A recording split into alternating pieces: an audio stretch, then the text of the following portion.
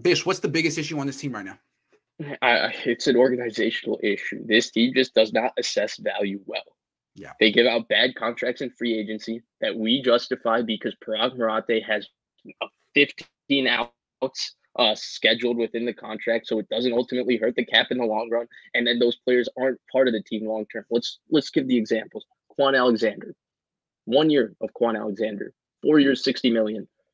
Jarek McKinnon, Weston Richburg, D Ford, they gave a second-round pick for, and I'm not someone who's criticized that move because I think D Ford is that good of a player, but it's a misassessment of a guy who has been managing major back injuries and major knee injury issues his entire career.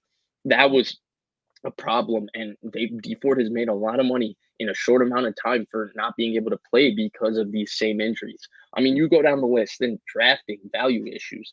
Was there a reason to trade up for Dante Pedersen specifically? Was he a generational receiver prospect that made you need to get him as opposed to just drafting DJ Chark, who would have been available where you would have been picking? Or was there a need to go draft Brandon Ayuk? Yeah. Right? Was there a need to trade up for CJ Beathard? Was there a need to trade up for real quick? I don't have the list, but every single player they've traded up for so far, did you have to do that? Trey Lance might work out, but Joe Williams, CJ Beathard. I mean, Trey Sermon. I mean, the Trey Sermon one, I know the best because I did spend a lot of time evaluating this draft top to bottom. Yeah.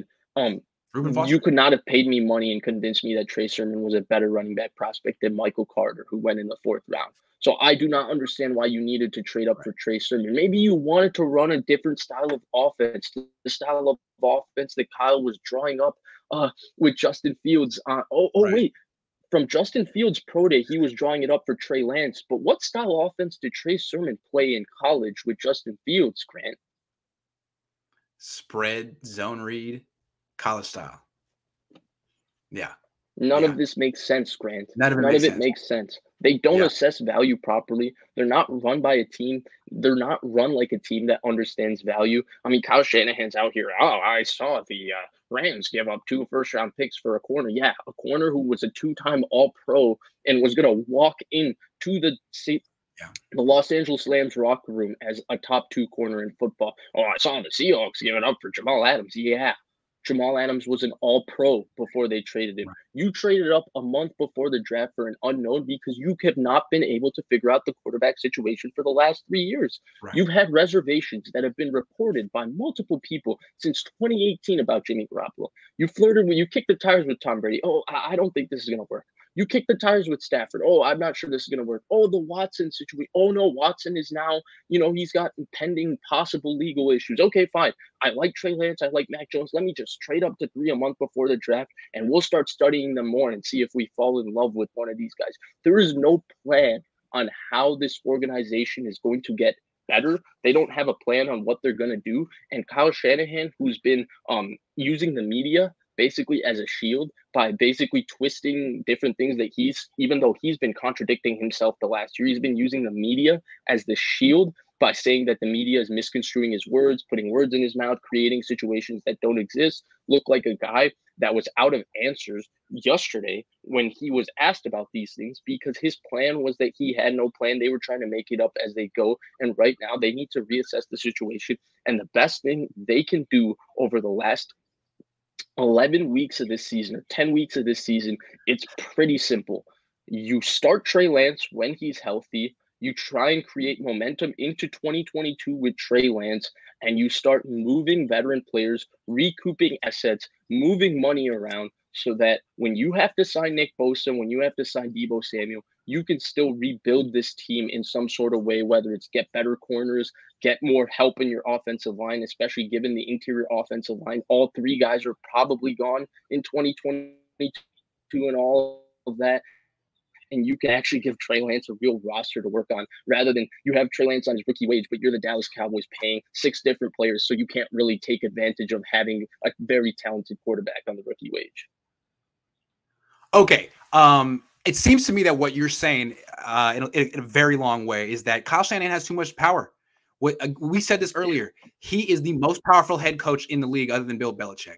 And he is running the front office and he's making these trade ups and he's, as you're saying, not he's not assessing value properly and not even coming close. So to me, what's concerning is if Jed York were to say, well, let's fire John Lynch and promote Adam Peters. Like, that's just really giving, again, the second most powerful head coach in the league more power, where I don't think that's necessarily the solution to this problem. One more thing. Ethan over here asked, what would it take for Parag to get the hot seat?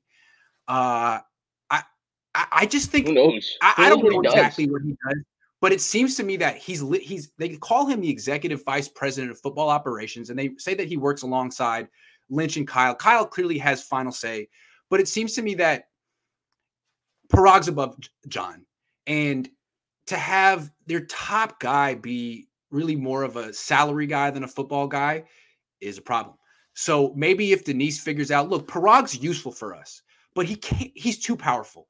I'm not saying fire Parag, but there needs to be someone above him. There should be a football guy running the show above Kyle, above John, above Parag.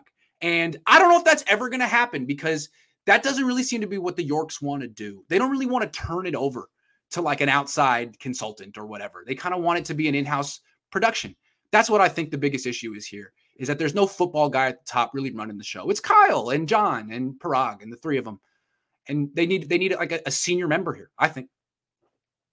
I don't know what the issue is. I personally don't think firing everybody this year is the issue, just because I feel like it's a little bit of a situation where you've let Kyle Shanahan and John Lynch forfeit so many assets, make so many decisions, pay so many players so much money, that you have to be honest with yourself and give this Trey Lance situation 1 year to play itself out. To me, that's where I still stand.